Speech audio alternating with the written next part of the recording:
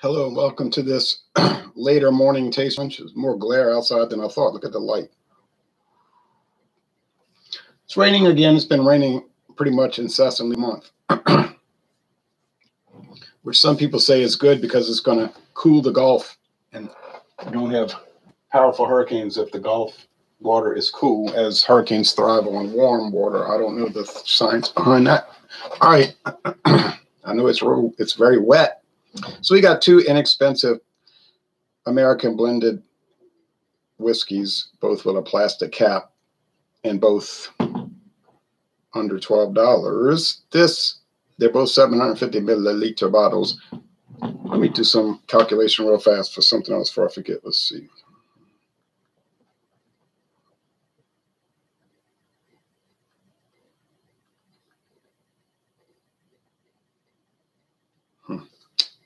Okay, anyway, we have T.W. Samuels, registered U.S. Patent Office, Kentucky blended whiskey, 40% alcohol, blended and bottled by T.W. Samuels Distillery, Bardstown, Nelson County, Kentucky. Wow, it's really Heaven Hill, okay?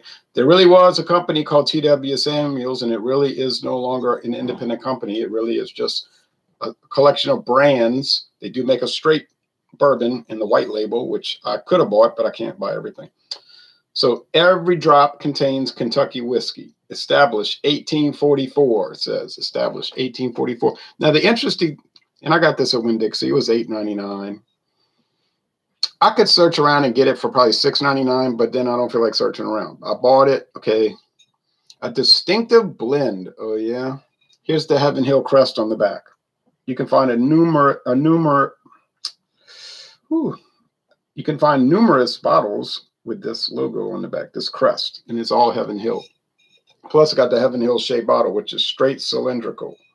There's no lip at the bottom or anything. It's just straight. That's the standard Heaven Hill universal bottle for gin, rum, brandy, whiskey. Choice blended whiskey. Oh, yeah. 20% Kentucky straight whiskey and 80% grain neutral spirits, aged 36 months. So we know there's a straight bourbon, T.W. Samuels.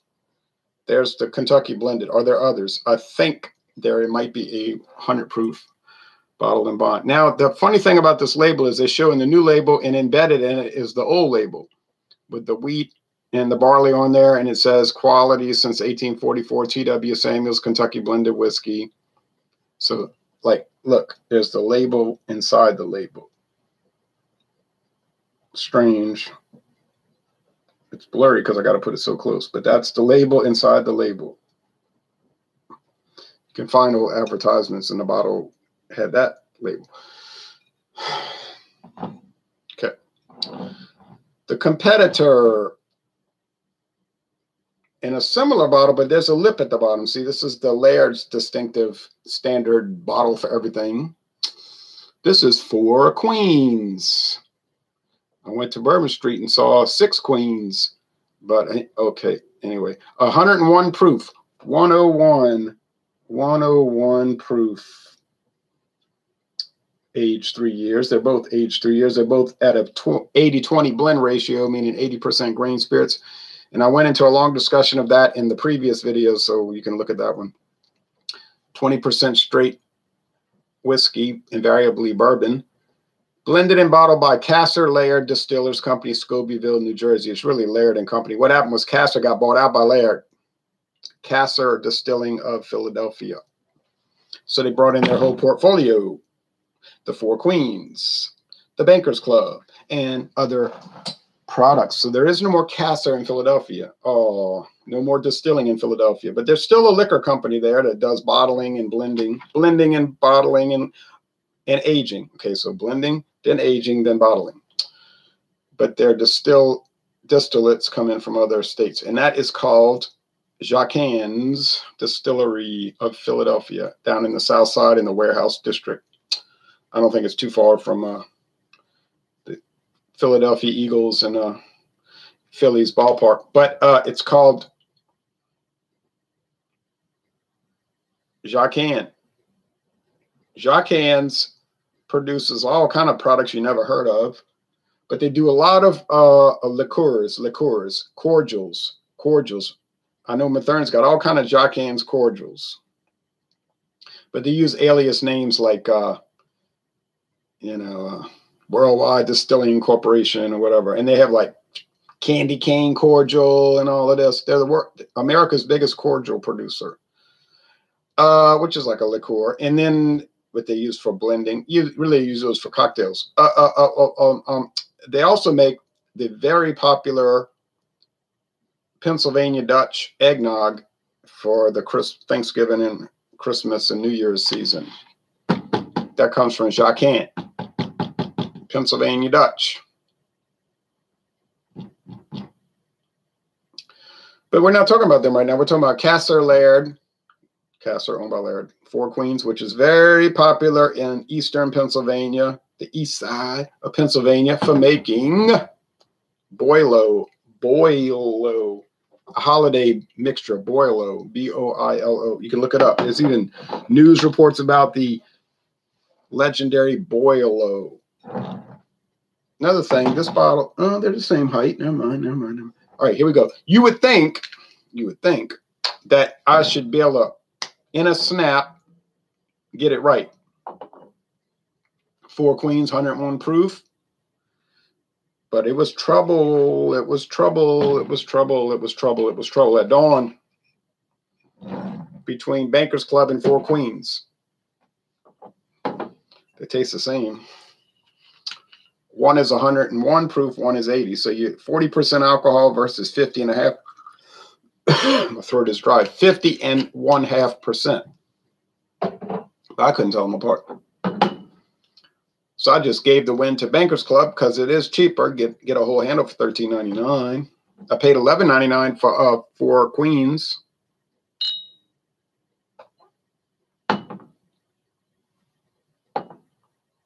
And I paid $8.99 for this. So here we have, these are not crazy prices like, oh, I went to Savannah Discount and they had it for $3.99, something crazy like that. It was like normal prices. So $8.99 versus $11.99. Is the Four Queens going to be $3 better? Yes, I do believe so. I wasn't totally thrilled with T.W. Samuels, I got to tell you. Same appearance, so we don't have to worry about that. They're both amber gold, amber gold, amber gold, amber gold. Now, where is the Four Queens distilled? This we do not know. It is in one of the 50 states. And if I had to put money on it, I would put $10 on Indiana. I think it's probably distilled at Midwest Grain Products. Don't know for sure, but it would make sense because they do the biggest contract distilling in the U.S. of America. Well, we know the T.W. Samuels is from Kentucky because it says Kentucky blended whiskey. And the law, that's the law. It requires that if you state Kentucky, it has to be from Kentucky. It can't just be bottled there. It's got to be distilled there. Well, that isn't much of a challenge for Heaven Hill because they have a huge distillery in Kentucky. And if I'm not mistaken, they got more than one. All right. You can take a tour of the Heaven Hill Experience, which from what I could read on their website wasn't exactly a distillery tour. It was just like you pay this money and they take you around this visitor center and show you the wonderful world of bourbon production. Well, that's very nice, I guess, or like a museum. But I would prefer to go into the actual distillery and see the operations on the ground, like what's really happening, you know, like you do at Anheuser-Busch or Miller in Milwaukee, or Barton 1792 Distillery in Bardstown, Kentucky, or Buffalo Trace. They don't take you to everything you should see at Buffalo Trace. Okay, they're not showing you everything, but they're showing you a pretty good amount. It's about an hour and a half tour, and there's no charge. No charge. So you got to pay at Heaven Hill to see an experience, but you don't have to pay at Buffalo Trace and you see the actual distillery. So think about that. Mackerel says, I'm getting 2 6-packs of Stockyard Oatmeal Stout today. It's one of the best values in the craft beer world. One of the best values in the craft beer world.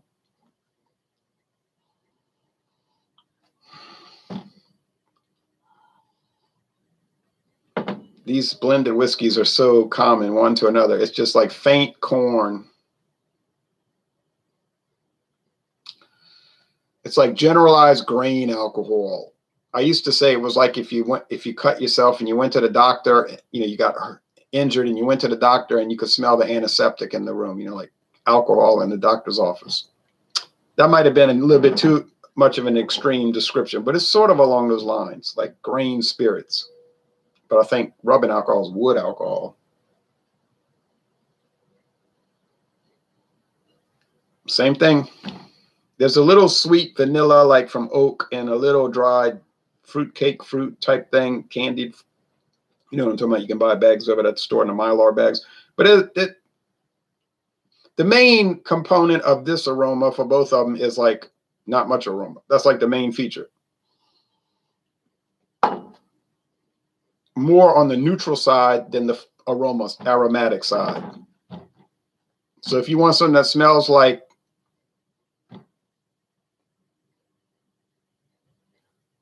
you say you didn't say anything. Smells like what? That's what I mean. It smells like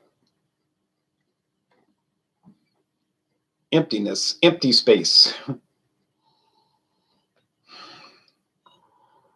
I mean, if you really struggle through it, you can pick up an aroma. But if you smelled Elijah Craig Barrel Proof from Heaven Hill and you smell these, you'd be like, oh no, something's missing. Taste time. But like we said before, people don't buy these to sit and sniff like, oh, look, I'm doing a video. No, no, no, no, no. They buy them so they can mix it with RC Cola and watch Happy Days reruns after work, hopefully not before work. And eat a banquet pot pie. And eat a banquet pot pie. David says, Ron, ever had thoughts on Boulevard Dark Truth Imperial Stout? I haven't had it, so I have no thoughts on it. But I guess I would love it. Did I have one? I had the Grand Cru, right? That was fabulous. The Grand Cru is like 13%. It's like a blend of dark ales from Boulevard. Oh, man, that thing was dynamite. It was sad, though, because a lot of the Boulevard beers that Whiskey Scout brought me were kind of shabby. And I thought Boulevard was supposed to be so great. It's just kind of bland. Kind of like Full Sail, Abita, Magic Hat, Shiner, Samuel Adams, and so on and so on. You know what I mean? Just kind of like ordinary. Most of their beers, I can't say any of them were bad. But it's like, why are you paying all this money for beer that's like on par with Miller High Life? I'm not putting down Miller High Life. I'm just saying I can get that for half the price. Dark Truth ain't bad at all. I would like it. Now, I know all of these companies like Boulevard, Full Sail, Shipyard, and whatnot, they make fabulous super dupers. Super dupers, 9, 10, 12, 15%. Super Imperial Deluxe Galactic Stouts and all of that. And triple IPAs and everything. Those, they'd be very expensive. And most of the time, those would be out the ballpark. Grand Slam home run. But just like the stuff you get in the variety packs, Terrapin is another company, Sweetwater is another company. It's just like the same old mediocre, same oldness. Okay. Taste time. And I haven't turned against these craft beer companies. It's just I've been drinking that stuff for so long now. And it's like you know what you're dealing with. It's like, okay. Raspberry ale. It's got a little bit of raspberry flavor, not really that much. And it's kind of normal. Okay, this one is very... I knew I had to be on the lookout for that honeydew melon. Am I picking up honeydew melon? Which has got to be an off flavor. You know what I mean? It's supposed to taste like grain, not honeydew melon. And I think that's an indictment against Heaven Hill. And I watched that whiskey.com did a about an hour long. I watched it, hour long brewery tour. They gave them the tour. See, they didn't give them the experience. They gave them the tour, and they were walking all around and everything. And the German guy was like, the young guy, you know, he's gotten kind of heavy set. You say, oh, he's drinking too much whiskey. I don't think the whiskey got him heavy set. Maybe eating too much German bread and schnitzel and sausage and whatnot. Happens in middle age. But if you don't watch it. But he was like, what do you do? What do you do with the bourbon that doesn't come out correctly? You know, because we know, he said, we know sometimes you age it, it doesn't come out right. You don't, you know, what you going to do with it? And the guy was like, well, we just blend it off into one of our blends. And he laughed, haha. I say, oh, they cast it off and just throw it out there. No big deal, because you're paying $8.99 a bottle. But he admitted that's what they do with it. They don't waste it. Oh, no, no, no. They don't dump it. I guess if it was so bad, it was like beyond human consumption, but that probably doesn't happen. It's just off. The flavor is not right. It's like, something happened. We knew that temperature spike was going to screw things up. You know, it was some kind of thing happened like that. They ain't wasting it. They make it this. They're taking 80% grain neutral spirits, corn, liquor, clear, moonshine, what you want to call that, and they blend it in this cast off bourbon. They're bringing it to 80 proof and they're selling it. They age it 3 years. I mean, the whiskey's aged 3 years, and then they put in the unaged grain spirit. They blend it and they're selling it, and the bums, I mean, the consumers buy it. Well, I didn't mean to say bum. All right. Dark Truth and Pure Style is very good. I agree, says Ethan. Well, I'd like to try it, y'all, but we don't get Boulevard down here in Louisiana. But who knows? Tomorrow it might show up. You know, that's the thing. I tell people, don't send it to me because it could show up tomorrow. And I've had people tell me, you'll never get that beer. Oh, yeah? A week later, there it is. Or a month later. Cheers, Ron, says BC's Beer Reviews. BC's Beer Reviews. Whether it's bottled or can, he's going to review it. He may not like it, but he's going to give it a fair shot. I like whiskey, but it doesn't love me back the next day, you know, at breakfast momentary time. Sorry.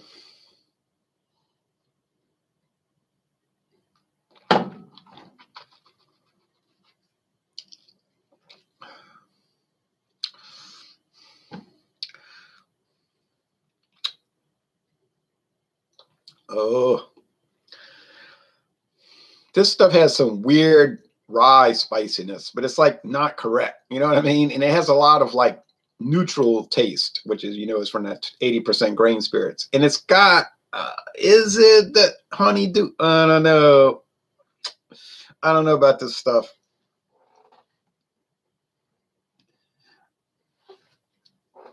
Dark Truth. Well, isn't that something that's got like eyes on it or something? Maybe I did have that. It's got like some eyes, like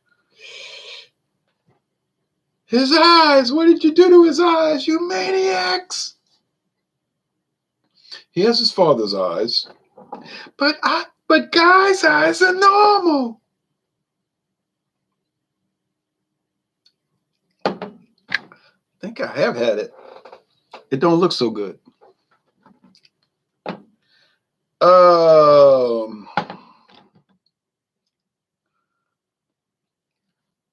I mean, I don't know why people drink this stuff. He said because they're drunks. That's a very negative thing to say. I think it's just people drink it because they want to have something boozy to blend with. Like I said, RC Cola. And somebody told me his grandma drinks whiskey with milk. Whatever blows your napkin up. Hey, but if that's what you want to do, do it. Milk, whiskey, okay. Look at this rain. Look at this rain. You can't look at it, but you can hear it. You might say, I bet you 99.999 repeating of the people on this planet are not buying blended whiskey to do video reviews and talk about it for 30 minutes. And I would bet you will win that bet.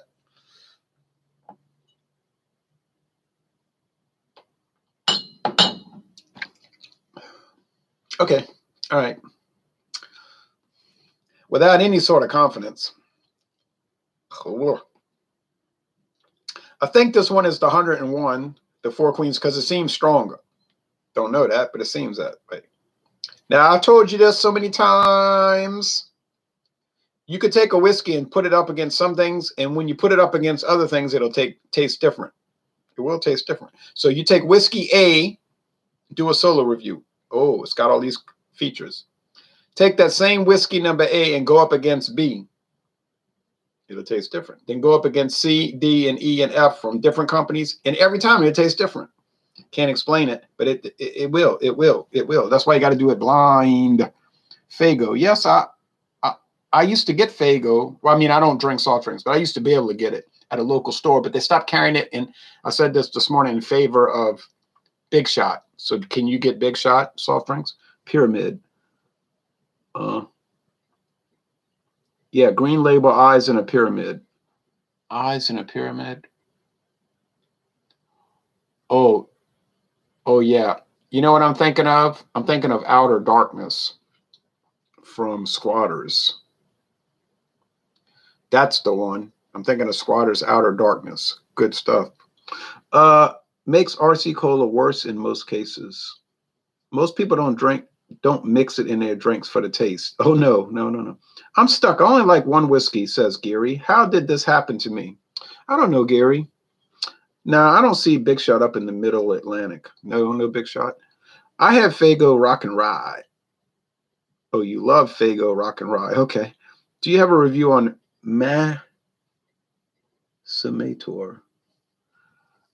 I never heard of Maximator. I heard of Maximator. Augustiner Maximator. I have that. I reviewed that fabulous product. We used to get Vintage, Frank's, and A Treat here in the Philly area. Okay, all right, getting down to this.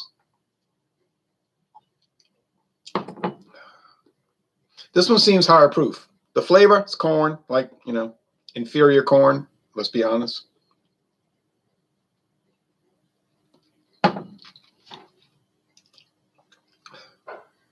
Same thing, but weaker.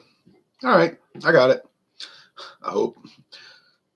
So which one would I buy? How about neither? But which one would I buy if you said, well, somebody put a gun to your head? Okay, I'd buy it. Oh, I'm picking up that honeydew. Blah. Man, if you want to try some funk stuff, buy these things. This is a mess. But I get the 101. Why? Because it's higher proof and I can make Boilo. I really think Bankers Club was better than these two. And Bankers Club is cheap as they come. You say, what bankers drink Bankers Club? You know how many bankers drink Bankers Club? Zero. None. It just sounds nice. Like Senators Club. Do you really think people in the U.S. Senate are drinking Senators Club brandy from Laird and Company or Senators Club gin? You know they not. They got people in Congress got $3,000 ice cream. They're eating $3,000 ice cream, boutique ice cream. You think they're going to drink Bankers Club and Senators Club? Come on. Come on, man. I think the companies are defunct now, though. Yeah, but somebody might have picked up their brand trademarks, you know.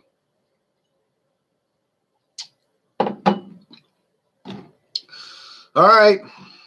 This is the 101, the Four Queens, but I wouldn't necessarily go run them out to get it. I think it's more of a legend than a reality. You know, it's the legend.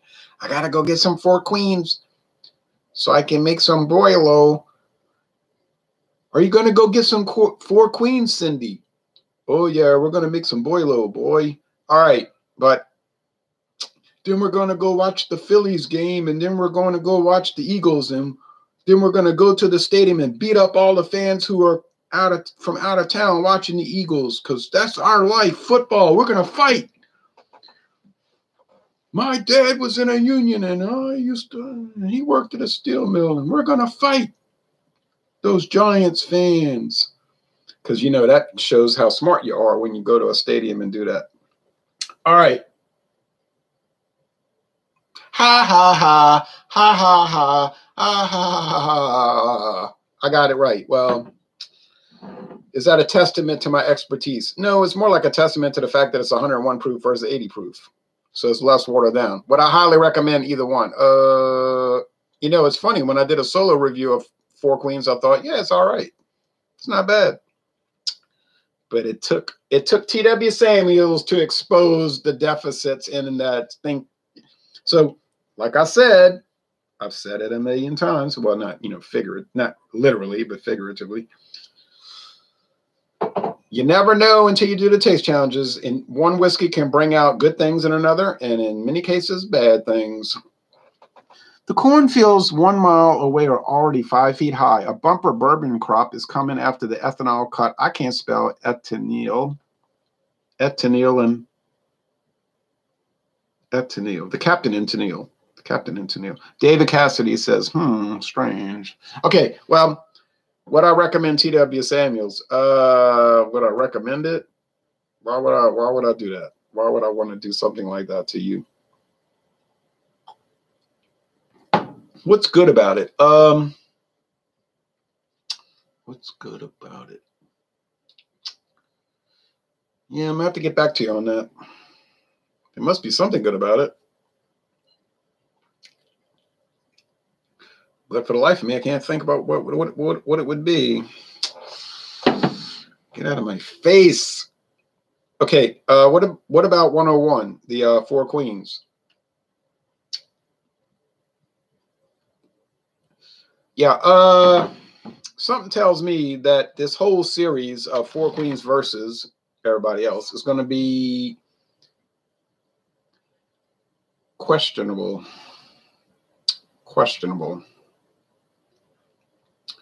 Are there any American blended whiskeys worth buying in reality? Well,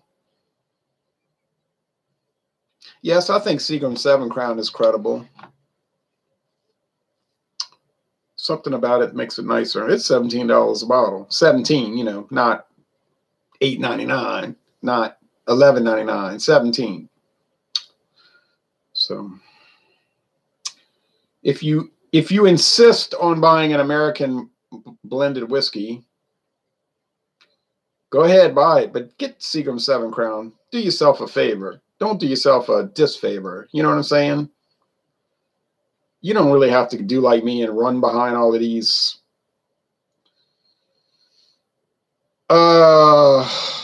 things. Do I have a go-to scotch? No, I don't have a go-to any liquor because I never drink liquor regularly. You know what I'm saying? Like, I don't. Liquid Sound asked me that. Because I don't drink liquor. Aside from reviews and taste challenges, literally, this is the truth. I never say, I'm going to drink some liquor. I just don't. I drink beer. I'll admit to that. I drink beer on an off day. Like today, I'll drink 4 in a whole day. I'll drink 1 at 8 a.m., which I already did Mike's Hard Mango. Pretty good stuff. I bought it for a review. I don't drink that kind of stuff. Then I'll drink 1 at 1 o'clock in the afternoon. Be like natural ice because I got a deal on it. Not a great deal, a deal. Then at 3 o'clock, I'll drink another beer. And then at 5 in the afternoon, I'll drink the last one. And that's it. 4 12 ounces. I don't drink a 40 ounce and count it as a 12. I count it as what it is, 3 beers in lanyap, plus lanyap. And I'll have about 2 ounces of wine with lunch. And that's it. That's it. I'm telling you, I do the taste challenges. Now I had to double up today because Wednesday is not a good day. Considering we got to do the Wednesday night thing, which tomorrow night, by the way, to do a promo, by the way, since you asked, no one asked. Tomorrow night is ready to drink canned cocktails, ready to drink RTDs. They're called RTDs in the industry. I got one from Canada. Johnny Neely has one from Canada if he can get off of work on time. He has problems with that, but that's understandable. Got to do your job. And we'll see who else shows up. So Fandango Friday. I plan to do Fandango Friday this Friday at 6:30 Eastern time. And I have something, a pink lemonade flavored vodka of all things. Pink lemonade flavored vodka, which is been on the market, about a year. It's called Pink Whitney, not Pink Floyd, but Pink Whitney. He said That's a nonsense name, Pink Whitney. There's no sense behind it. Well, there is actually. It's quite logical. Spock would love it. I bartended, but I didn't start bourbon until I was 40. You didn't start bourbon until only 30 years ago? A minister suggested it to me. Fact, I was in a drinking religion. Yeah, the Church of the Neo-Platonists. Heard of them. Church of the Neo-Platonists. Strange group. All right, I think they moved to Guyana or something. Anyway, thanks, Gary. In BC, I've got 2 bottles of Glenfiddich 15-year-old. Oh, vazam. And Gary, I have your Larceny bourbon review on my watch later list. I'm trying to get through all those. I didn't realize there was like 50 dozen reviews. 50 dozen reviews. Trying to make it through that. So anyway, who's the winner today? No